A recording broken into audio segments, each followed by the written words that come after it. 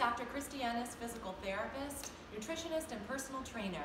And today I'm going to show you a workout that you can do at home, and you only need a pair of weights, and it's safe on the neck. Now in my practice, I see a lot of patients that come in with neck pain. And it's awesome because they're starting to work out, but then they show me some exercises that they do, and it makes me cringe a little bit because I know that it's not good for the neck.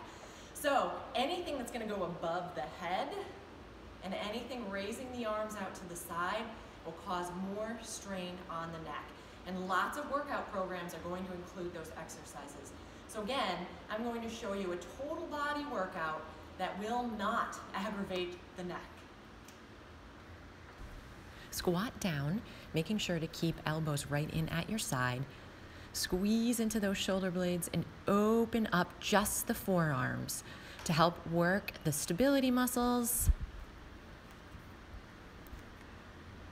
Next, lunge back and add that bicep curl in. Again, keeping those arms in at your side to avoid tension in the neck.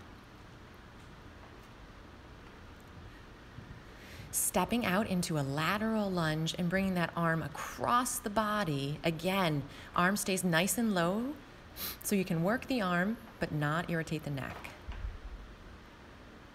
Curtsy lunge, stepping back into it and adding a tricep extension. Again, arms are by the side and not overhead.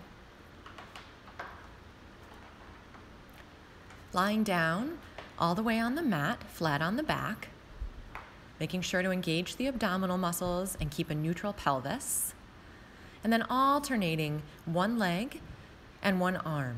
So shoulders are supported on the mat here as you're moving your arms. Shoulder blades are squeezed down towards the mat.